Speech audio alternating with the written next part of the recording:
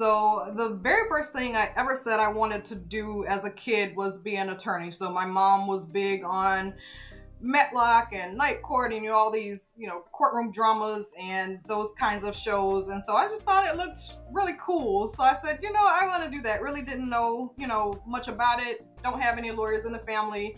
Had no idea at that age what it would take to get there, but it just looked really cool to me. And so over the years, as most kids do, changed a few times. I think by the time I hit maybe second grade, I wanted to move to the rainforest and be a treetop explorer. Welcome to the Founding Partner Podcast. Join your host, Jonathan Hawkins, as we explore the fascinating stories of successful law firm founders. We'll uncover their beginnings, triumph over challenges, and practice growth. Whether you aspire to launch your own firm, have an entrepreneurial spirit, or are just curious about the legal business, you're in the right place. Let's dive in. Welcome to Founding Partner Podcast. I'm your host, Jonathan Hawkins. Really excited about today's guest. Today we've got a former big firm lawyer, big firms, a couple big firms, I think, that ended up going out and starting her own firm. We've got Delia Gervin Frazier. Real excited to hear about her journey. And Delia, why don't you tell us in your words about your firm and where you guys are and what you do? Sure. Well, thank you so much for having me today, Jonathan. Really excited to be here. I've been listening to the podcast since the beginning, so I'm happy it's my turn. So as you mentioned, I am Delia Gervin Frazier, and I'm the founder and principal attorney at the Gerben Frazier Law Firm, LLC. So I am based in Atlanta, and I primarily help small and medium business owners gain legal ownership of their brands through trademarks. So practically what that looks like is, helping businesses register their taglines, register their logos, brand names, special product names, business names. So just all of the intangible property that a business may have to establish its goodwill in the market. So right now it's just me as far as attorneys in the firm. I do have a couple of VAs who help me with things like reception and, just administrative tasks, just kind of the smaller things that I need help with. I have a CPA bookkeeper, so I don't have to, deal with those kinds of things. And then I always joke that my last employee is technology. So, being on my own and, having the opportunity to try out new technologies and just see where they can kind of help make me more efficient in my firm has really been helpful. Because to give you an example, like I use the Calendly app so that I don't have to, go back and forth with people a million times trying to coordinate schedules and, figure out when we can have the consultation or when I can meet with other attorneys for lunch. So, just things like that help me to be more efficient and, cut back so much need for additional administrative help. Cool. All right. So I want to hear about your journey to becoming a lawyer. And I think I saw on your website, you are from a little bitty, itty bitty town here in Georgia. So tell us about, growing up there and making it to the big city, Atlanta. Absolutely. So the very first thing I ever said I wanted to do as a kid was be an attorney. So my mom was big on Metlock and Night Court and all these, courtroom dramas and those kinds of shows. And so I just thought it looked really cool. So I said, I want to do that. Really didn't know, much about it. Don't have any lawyers in the family. Had no idea at that age what it would take to get there, but it just looked really cool to me. And so over the years, as most kids do, changed a few times. I think by the time I hit maybe second grade, I wanted to move to the rainforest and be a treetop explorer. And then somewhere, I want to say maybe around like late middle school or early high school, I just realized that I also really loved math and science. So as I headed into high school, I was pretty much thinking I would do something in the science field, whether that was medicinal chemistry research, become a pharmacist, just kind of something along those lines. So I went into my freshman year at Florida A&M University, and, my major at that time was biochemistry. So did my first semester, and during that first semester, I had a required philosophy class. And so during that philosophy class, we talked a lot about foundations of legal arguments and the philosophies behind them, etc. And like that just blew my brain up. I loved it. I fell in love with the idea of law school all over again. So I went and consulted with my pre-law advisor, who told me that she felt like maybe going the political science pre-law route would, help me better learn to think how I would need to think in law school and as a lawyer. So I don't know at this point still if that was the best advice. So, I just went all in. I didn't have really anybody else to talk to or run those kinds of, decisions through. So I just kind of took her advice and decided to change my major to political science pre-law. And I do think, for what it's worth, it was a good decision on some levels, because just say, for instance, like I was able to take a legal writing and research course during undergrad that was taught by a judge and a practicing attorney in Florida. So our curriculum pretty much mirrored first year legal writing and research. And so by the time I actually took legal writing and research in law school at University of Georgia, it was really kind of repeat of the previous course. Like we pretty much learned all the things. We learned how to IRAC and research and shepherdize using the books and all those kinds of good things. So I decided to go on to law school. So next question. So in law school, did you know, or did you have an idea of what kind of law you wanted to do? So I did not know what kind of law I wanted to do during law school. So before I even went, to back up a little bit to my undergrad years, I worked with a local attorney in my hometown during the summers. And so it's a general practice firm in a town of 5,000 people. So, in a firm like that, you do all the things. We may be doing a divorce hearing in the morning. We may be doing a real estate closing in the afternoon. We may be at the jail on a criminal matter the next morning. So, I just figured that I probably would end up practicing law the way those guys practice and doing the same things that they did. But my trajectory changed once I took my first year property course. So my professor taught us the entire gamut of property. We not only focused on real property, river rights, all those kinds of things, we also did a pretty deep dive into intellectual property law. And just reading those cases, the trademark cases, the copyright, or as we call it, the soft IP cases, oh my gosh, it just blew my brain all the way up. Like I loved it. I found myself thinking about the cases, when I was walking my dog or at the gym. I just really enjoyed learning more about that subject matter, reading the cases, diving into the law. And from that moment, my path was really set. I fell in love with soft intellectual property during law school and did not look back.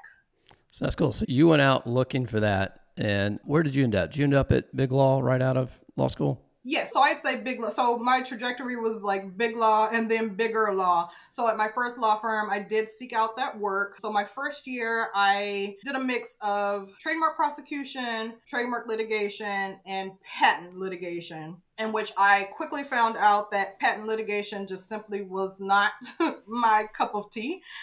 And so, I graduated in 2009. So, the market had crashed, things were trying to rebuild at the time. So, I was, first of all, just very grateful to even still have a job. I had a number of classmates who, either got their offers taken back or they, got delayed for a year or two, or, so just all kinds of crazy things were going on in the market.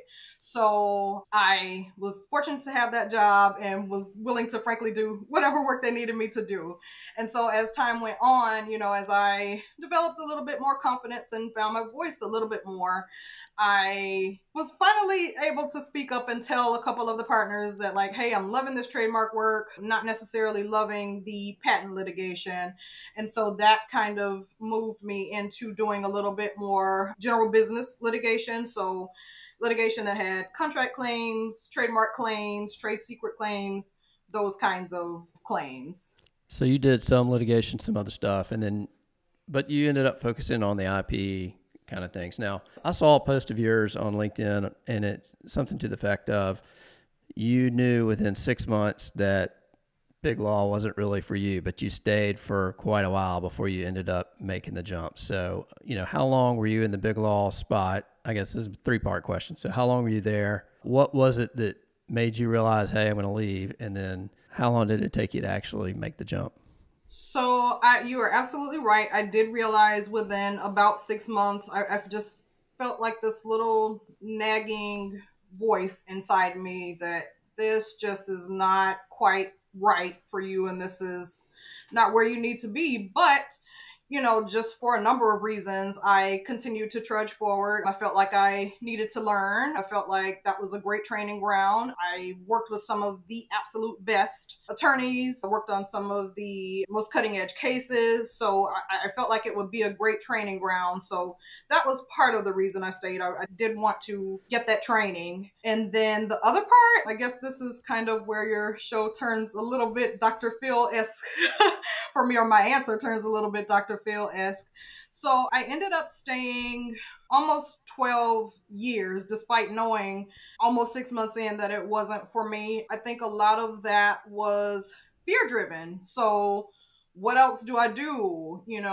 I am at what I have always been told is, the pinnacle of law practice, the gold star. So if I'm not doing that, what else do I do? Am I going to be accused of not being able to hack it? Am I going to let my family down? Am I going to let my friends down? Am I going to lose the prestige of it all? So just all of those thought processes, as well as, just even on a more personal level, just kind of feeling like I was carrying the torch for, various identities that I hold. So I know what the numbers look like in larger firms for, women in retention. I know what the numbers look like in larger firms for Black people in retention. I know what the numbers look like for in society generally for, people who come from backgrounds like I did. So I came from a below the poverty line background. So I literally grew up in public housing, welfare, the whole nine. So I just really had a feeling of, at this point, and as far as I've come,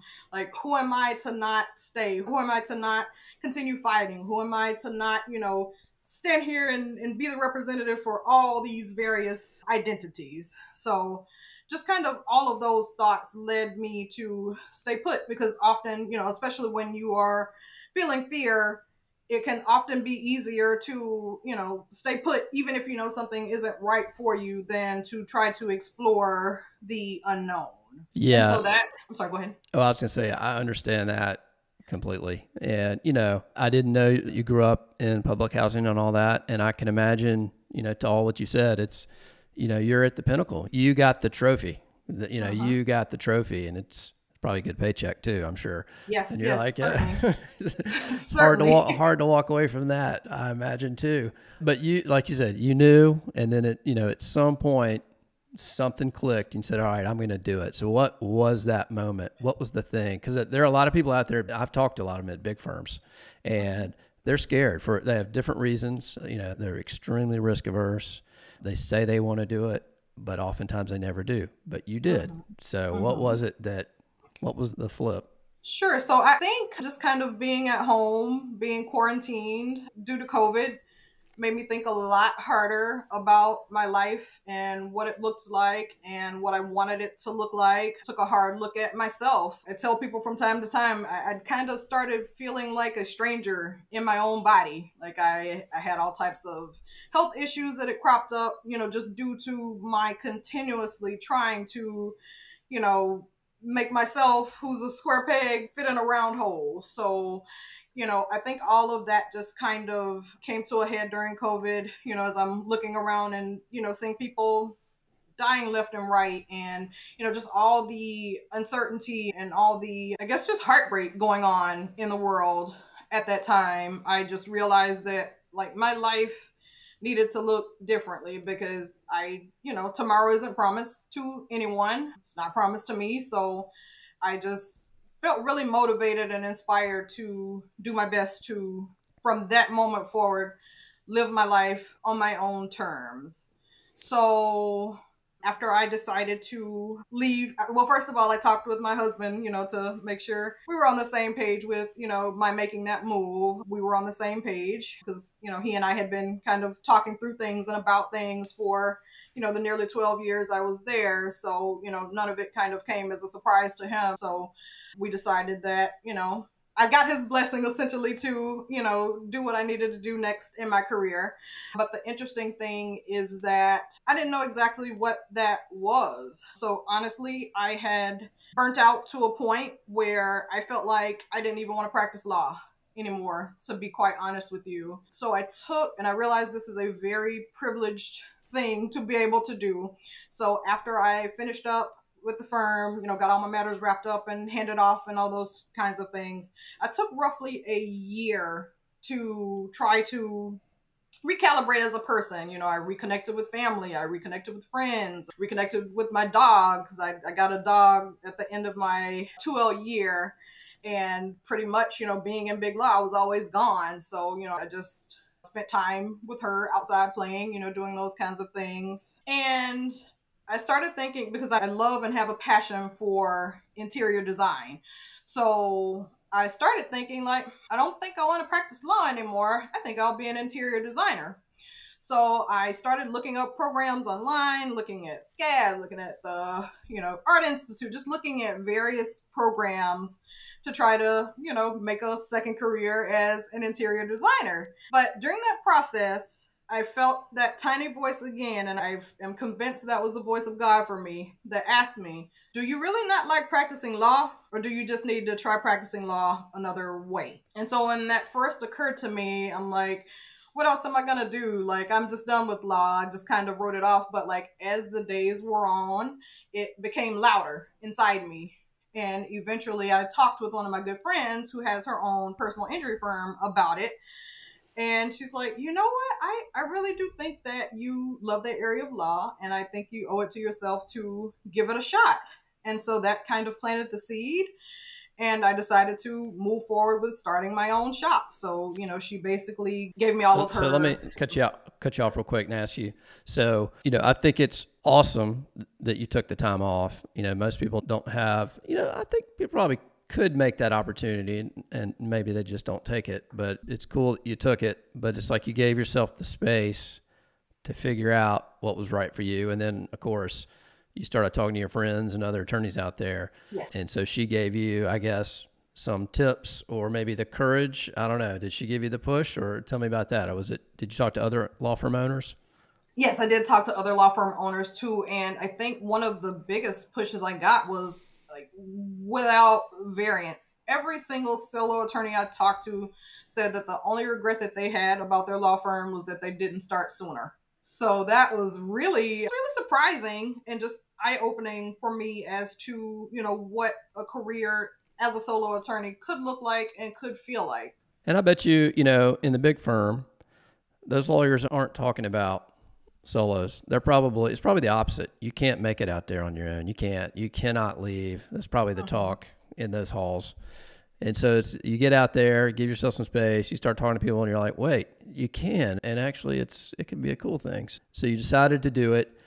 How did you, in terms of, hey, I can give this a go? What gave you the confidence that you're going to be able to do it? Because it sounds like you were starting from scratch. You had 0 clients. That's correct. So starting from absolute scratch. But I would say 2 things really propelled me. So first of all, just kind of the rejuvenation and just newfound excitement for the law that I gained from taking that time off, and just the prospect and the possibility of being able to do law on my own terms. So I was just literally so excited about that I think all the fear and all the stuff that had been holding me back up to that point just really went to the wayside. I was just propelled forward by my vision of what my life could look like practicing law the way I wanted to practice law. So that was the first part. And then the second part, I'll have to give a nod to our patron saint of solo practice ownership, Carolyn Elephant. I saw a post that she did the other day and said that, all too often people think of, going solo as quote unquote a life sentence. Like, once you do it, like, you can't do other things. But, I reminded myself that, in life we are free to choose. And if we make a choice and it's not quite what we wanted it to be, you can choose again. So I just reminded myself that, hey, I'm going to give this my best shot. But in the event that I need to choose again, I have the freedom to do that. So So you did this, in the aftermath of the COVID scare when everybody thought everybody's going to die, all uncertainty. You had no clients. You'd always been a big firm, so you'd never run a firm. So then you go do it. So how did you figure out what to do? How did you learn about how opening a firm and running a business?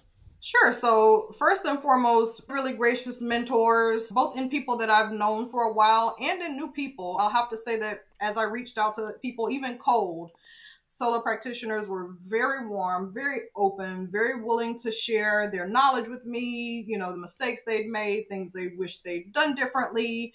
So first of all, a bunch of gracious mentors. I would say business books have been helpful to some extent. I would say podcasts, listening to podcasts like these, because it's really helpful to hear from people who have done it before and, to help me realize what I need to think about, what I need to be doing, those kinds of things. Yeah. So I saw another post that you had done on LinkedIn, and it was something about signal versus noise when you're looking at advice to entrepreneurs and maybe law firm owners. And, nowadays, there are coaches and gurus and this and that everywhere. And everybody's telling you, do this, do that, do this, do that. And I think your post was sort of like, what should you listen to? And what advice should you take? And what should you ignore? So I guess tell us about your thought process there. And then how do you figure out which way to go?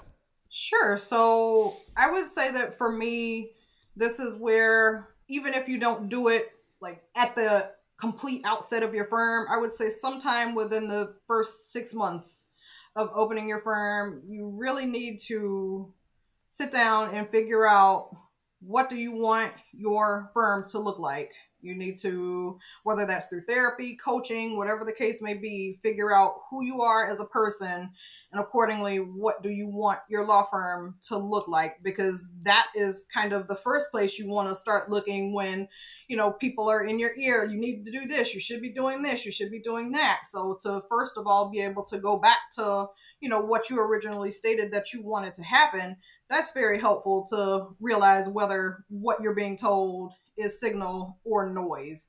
And then secondly, I think it's important to get quiet. So I think that means, it can mean different things for different people, but that may mean getting off social media for a brief period. That may mean, unfollowing or silencing some accounts, that if when you read certain things, like if somebody's telling you like, your firm needs to have 20 people in it by the end of your second year, if that's making you uncomfortable, maybe you need to unfollow that person. Maybe you need to unfollow that account. And then just really sit down with yourself. And as I mentioned before, like get into your body. Like when you are hearing various ideas, when you're reading various things, like how is that making you feel in your body? Like, is it giving you bated breath? Is it causing you to tense in your torso? So just like drop into your body and realize what's going on. And that can be a good indicator as to whether, something is for you or not, because generally speaking, you won't feel those kinds of stress responses or negative bodily reactions if something is resonating with you or is for you. So those are just some of the things that I employ, just kind of getting away from the noise, looking back at my plan to figure out, okay, what did I say I wanted? Is what's being suggested to me in accordance with that? If the answer is no, I just need to tune it out and keep it moving. Essential to any law practice is you got to go get clients. And depending on where you are, but most law firms don't teach you that. I don't think big firms probably teach you that really at all. I mean, how do you teach somebody to go get Coca-Cola as a client that's already been at the firm forever? So you started your firm and you had no clients. How did you go get clients? What was your approach? How did you figure that out? Sure. So very surprisingly, within the first week or so after I launched, I had several clients to come in because, when I was at the larger firms, like my rate was literally right at $1,000 an hour, and small and medium businesses can't afford that most of the time. So when I launched my firm, I had a couple people. So say for instance, there's one business owner I know, has a multi 7-figure business that, is a great and thriving business, but, is not a good big law candidate. So the CEO had a trademark matter pending at that time. I knew nothing about this. And I mean, I've been knowing this guy pretty much all my life. I've been knowing him almost 40 years at this point. So he was the first person to come in and say, hey, like, I actually do have a trademark matter now. Can you help me? And I'm like, of course I can. Oh, man, so, that is like divine intervention there. Yes, exactly. Exactly. And so that gave me confidence, like, maybe this thing really can work. And then so other friends who knew I'd launched started sending their referrals to me. So attorneys who don't do what I do, and if they knew somebody that had a need, they would send those people to me. So 99% of my business has come from word of mouth, referrals, and, people I've already been knowing for years, but just, would have liked to have worked with me, but couldn't because of the big law rates just didn't work for their business model. Real quick, thanks for listening. If you're getting any value out of this podcast, please take 2 seconds to hit the subscribe button and leave a 5-star review. It would really mean a lot to me. Now back to the show. So do you have a certain industry or industries that you focus on, or is it sort of just small business versus large, or where do you focus? Sure. So mostly small and medium businesses. I have been pretty industry agnostic up to this point, but am wanting to focus more on restaurants. I have a few restaurant clients, really enjoy working with those people, and would like to just kind of expand on that and work with even more of them. But as I mentioned, industry agnostic. So, whether you have an online coaching business, whether you have a restaurant, whether you have a medical practice. So I've worked with a wide range of professionals. So I'm curious. So from a lawyer perspective, so a law firm owner perspective, if I'm a law firm owner out there, what parts of my business, if any, should I be looking at for potential trademark protection or any other type of IP protection? Sure. So that is a great question. So most law firms, especially if you have a trade name, can benefit from trademark protection. Because to give you an example of a real world situation that I knew of. So let's say law firm owner A has a law firm called Glowing Intellectual Property, and law firm owner 2 decided to name their law firm Glow Intellectual Property. I mean, anybody can get confused, with that close of a naming, but because trademark owner 1, this is a real life example.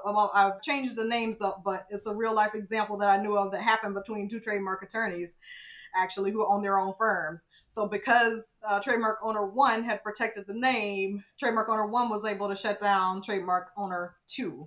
So it's especially something that law firm owners who have trade names for their firm need to consider. And I also want to give a caveat: trade names that are distinctive and able to be trademarked, because one of the most well-known rules in trademark law is that names that are primarily a surname, unless you have a very, very, very, very, very rare surname, those aren't protectable. So if I had, Williams, the Williams law firm, like I stand zero chance of getting a trademark on that. So if there is a distinctive trade name being used, that's a good area for trademarks for law firm owners. Any special taglines that you may have, logo. So it's very important to be able to differentiate yourself from other law firms. Yeah. So, a couple things for law firms out there, you got, and you know this better than I do, but you got federal trademark. I think you've got some sort of state trade name or trademark type thing. Maybe even have local trade names you can register. Then you've got sort of the common law usage protection you might have. And so there may be a firm out there that says, I'm never going to leave my small town or my state, so why should I care about getting a federal trademark? What would you say to that? Is that accurate, or does it just depend? Yeah, it really depends, because if you may change your mind. And I feel like too, for people who are more concerned with, selling their law firms, as they exit, whoever purchases the firm may want the ability to, expand to other states, other geographic regions. So if the trademark has not been acquired on the name, then how do you spread? Like, how do you go further with that? I think that is a tremendous point there. Huge point. More and more people are talking about selling their firms, and, some are easier to sell than others. And I always tell people it's the assets. You want to build assets that might be worth something to somebody else. And I would think a trade name that is trademarked, that has protection, could be worth something to someone. So like you said, even if you don't ever want to build it and put it everywhere, there may be a buyer at some point that does, or maybe a more junior attorney in your firm wants to come up and take it over and conquer the world or whatever it is. So it's almost, even if you don't, it's not that big a deal, I would think. Just, it's like a just in case kind of thing, right? Right, exactly. And then the other part of it is, if you are currently operating under a trade name, even if the Secretary of State, wherever you are based, has, given you permission to use that name, that still doesn't quite mean that you are authorized to use it, because when the Secretary of State's office determines whether a certain name can be used or not, they are simply checking their own database. So just to give you the example that I gave earlier, so let's just say the glowing IP law attorney had not gotten a federal trademark, on her name. So the attorneys that I mentioned, the law firms that I mentioned, are in 2 different states. So if attorney 2, tried to register glow IP law in his state, they're going to tell him, yes, you're fine, go ahead, we bless that name. But he's infringing on trademark owner 1 and law firm owner 1's federal trademark. So just because you can use it, just because you get authorization to use a name in your state, doesn't mean that you may not be infringing on somebody else's federal trademark rights. So you can still be in trouble. Yeah, I may have mentioned this on this podcast in the past, but, a lot of folks come to me with making partnerships, lawyer partnerships and all that. And the question always comes up, what do we name the firm? And it's, it's X, Y, and Z, or is it Y, X, and Z, or Z, Y, X? Where are we going to put the name? And I'm like, it's way easier if you just can come up with a trade name. So then you don't have to worry about where, because nobody's name's in it. Right. Although there may be some states that, I know Georgia used to require you had to have at least one name in there. That's gone away. And so it takes away some of those issues. But then, that's not enough. Just because you come up with a trade name, you got to go to the next step. And maybe not everything is able to be trademarked, but if it is, then you just need to take that extra step and get it done. Absolutely. So another thing that I'm curious about, and this is diving into the trademark stuff, I don't know if you've started to see this or not, but with all the AI and the creation of these things, they go out and they pull from all these places and they create these things. It seems like I heard or read that, the stuff that the AI creates cannot be protected. Is that accurate, or is that still sort of in flux? Do we know yet? Yes, that is accurate. It cannot be protected. So that's one potential issue. And then the other potential issue is you can go into, various AI vendors and say, hey, make me a new logo for my business.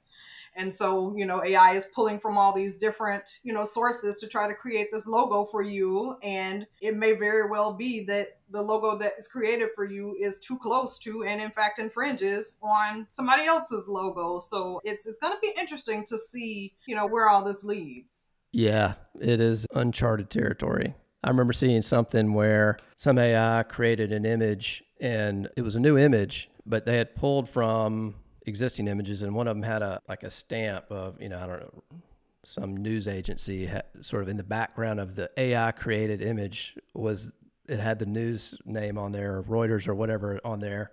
So it's clearly it was infringing on someone else's.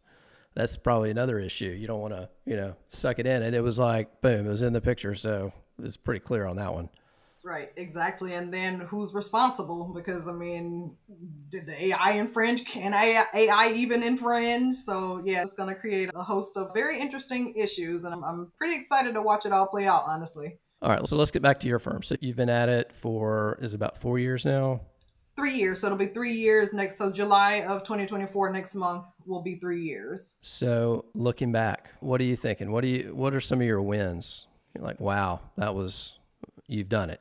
So, just continuing to deliver great client service, turning my clients into raving fans who think of me at holidays and reach out and those kinds of things. That's just really been a win for me, to build those personal connections.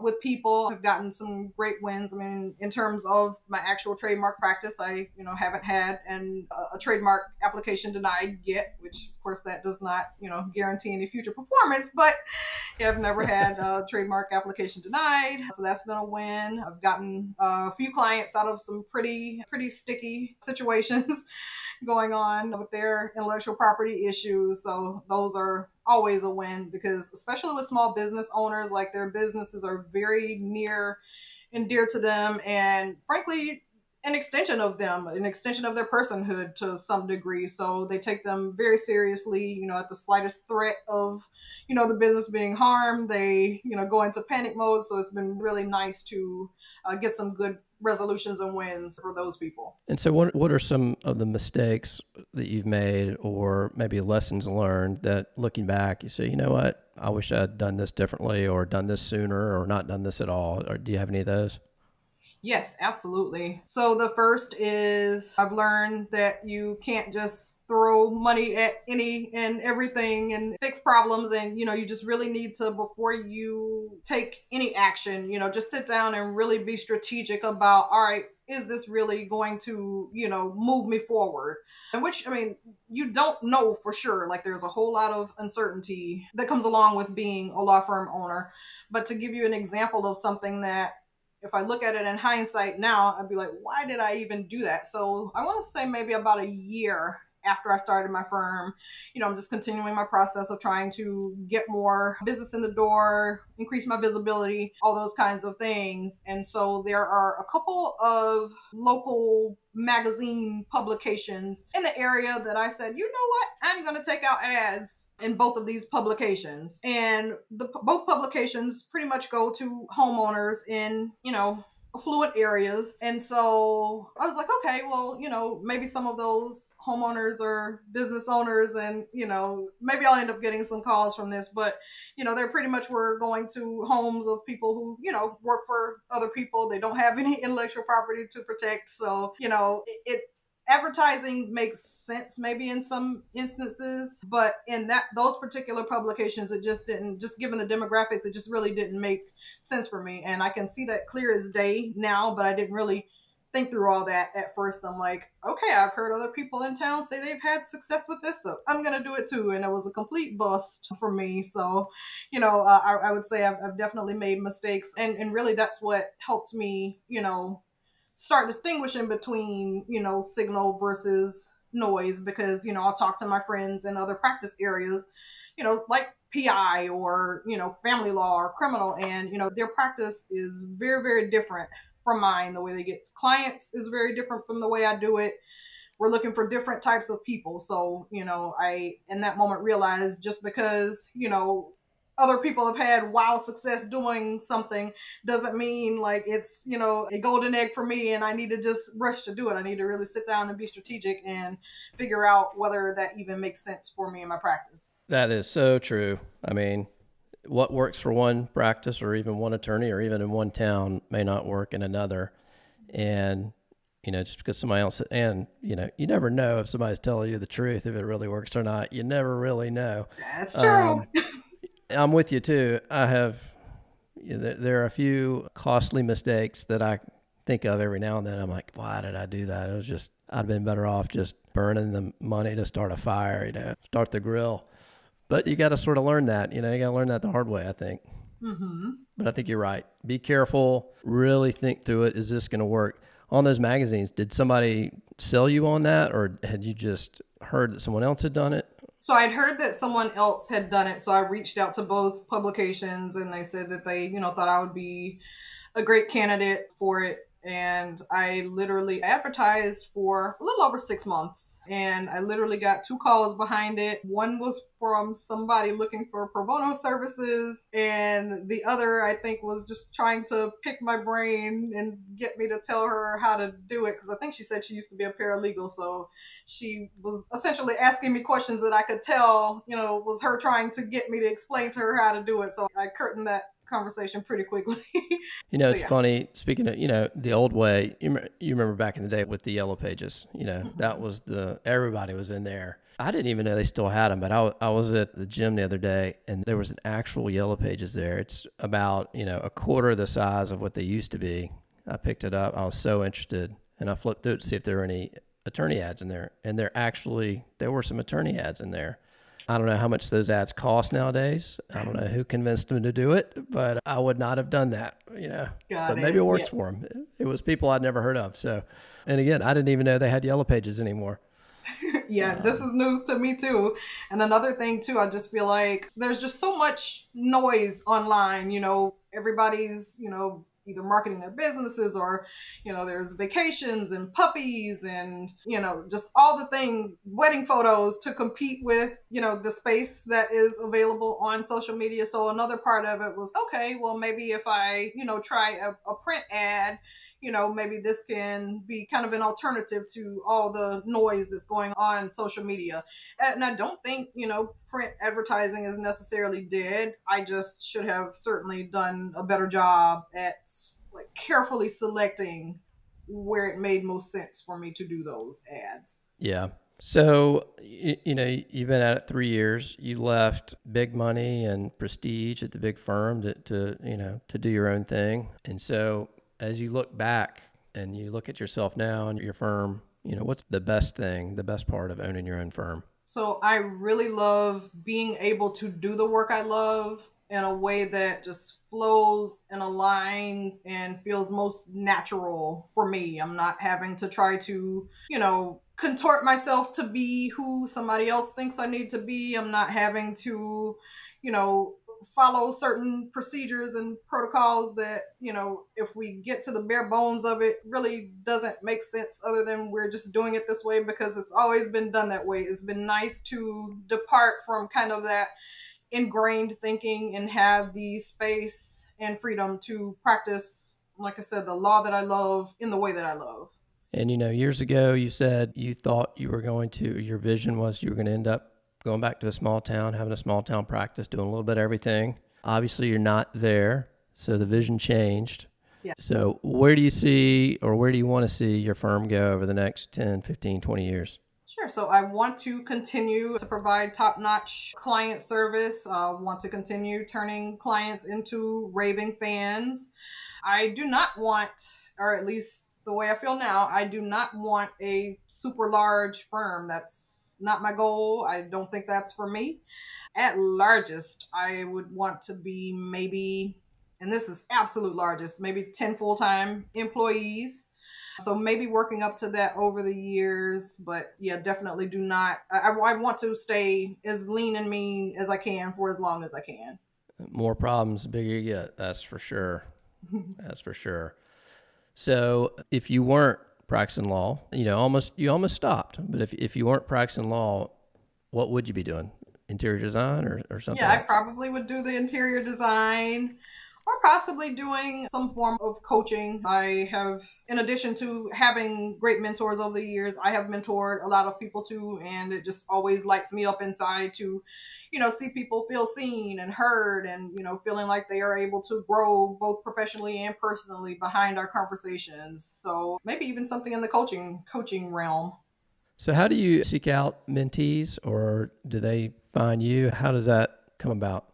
Sure. So people find me, especially when I was at the firm, like I pretty much had an open door policy, open phone policy, open everything policy. Like if somebody was feeling down or, needed to talk to me or just kind of had a sticky situation that they wanted to, kind of get a second set of ears on and maybe get some strategy for dealing with it. Like I've been doing that for people at least since I was a 5th year associate. So, and probably even sooner than that. So a lot of those people still, even to this day, we haven't worked together in years. They still call me and say, hey, like this just happened. Like walk through this with me and tell me kind of how you would handle this situation. So I've met people and started mentoring people that way. Also, if attorneys that I know or just people I know generally know that there is a young attorney who, wants to either go to law school or specifically wants to do IP. And in fact, that's what I've been getting most of recently, people who are upcoming or new graduates who have an interest in soft IP. I've been mentoring those people as to maybe how to break in, some of the books they should be reading, those kinds of things. All right, let's put on your mentor hat here. We've got an attorney who's at a big firm thinking, hey, I might want to go start my own practice or do something different. They come to you. What kind of advice would you give to them? So the first piece of advice I would say is to sit down, breathe, and make a list of what about your current situation is not working for you.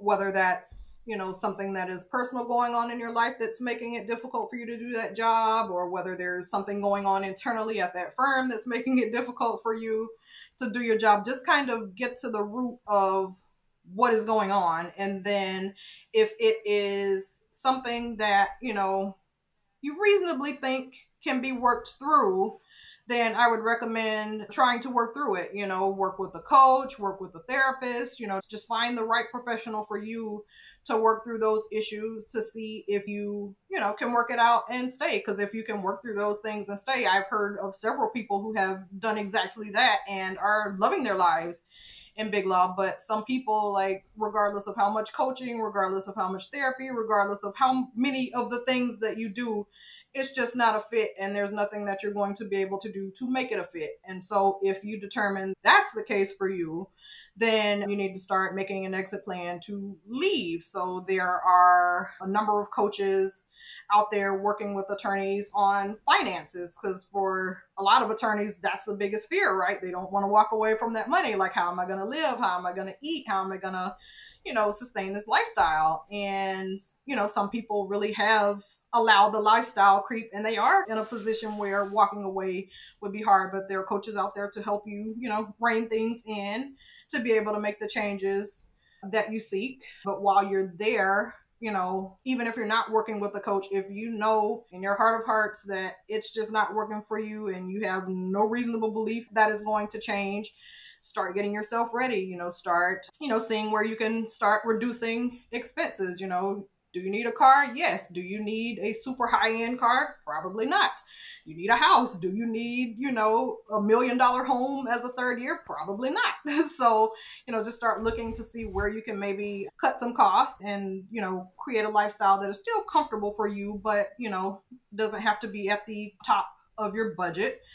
Pay down debt, because that was one big thing that gave me a lot of confidence to start out on my own. Before I even left, I had paid off all my debt, student loans, everything. Basically paid off everything except the mortgage, and also saved up a nest egg. So those kinds of things, made it easier for me to say, all right, like, I have a little cushion here so that, even if, business doesn't come flooding in the door immediately, like, I'll be fine. So just, I guess the short answer is that's huge. That's huge. I was going to say that is huge. I'm glad you did that. Yes. And I'm glad you're glad you did that. Absolutely. Absolutely. Because to be sure, I know attorneys who started right out of law school. They still had all the debt in the world. They hadn't really, accumulated any savings. And frankly, I know some people who have left big law who had not paid off their debt and didn't have any savings, but, they just kind of jumped out there and made it work and, have had firms for 8+ years. For me personally, I'm not as risk averse as I used to be, but am still to some extent risk averse. And I just, for me, wouldn't have felt comfortable making that leap without having paid off debt and saved up a nest egg.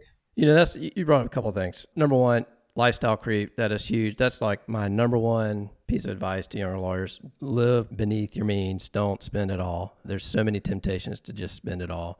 And it's sort of amazing on some level. Lawyers are so risk averse in just about everything else, but they just spend their money like it's going to last forever. And then when you do that, it limits your options. If you want to quit being a lawyer, if you want to go start your firm, if you want to go to a smaller firm, if you want to go to in-house or go to government or whatever, if you've paid off your debt to the extent you can, or paid it down.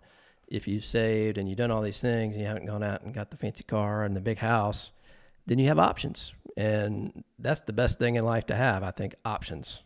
Exactly. Even if you want to continue, at big law, like just having the option, I feel like can be such a huge weight off your chest. And I mean, look, we talked about my background a little bit earlier, and while most would see that as a huge disadvantage, and I'm not saying that it wasn't to some extent, but it was an advantage to some extent too, because growing up, I didn't have a lot of the material things that the kids around me had, and my mom did an amazing job. My father's passed away, but my mom did an amazing job instilling in me that my worth is not tied to material things at all. And that has stuck with me to today. So, even when I was in big law and, had my super large paychecks and all those other kinds of things, as I'm watching my classmates and colleagues, let their lifestyles creep up and, buying $1 million homes, I never felt in any way pressed to try to keep up or show that I can do it too. Like,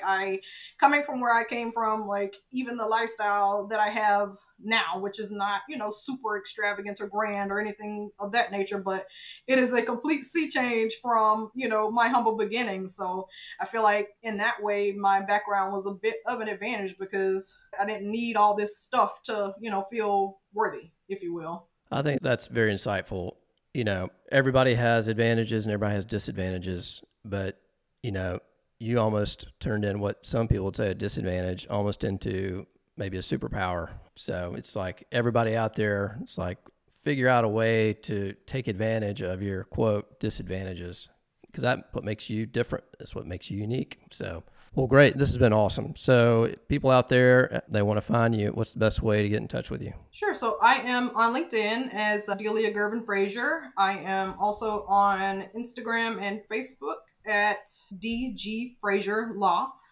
And then my website is www.dgfrazierlaw.com. Awesome.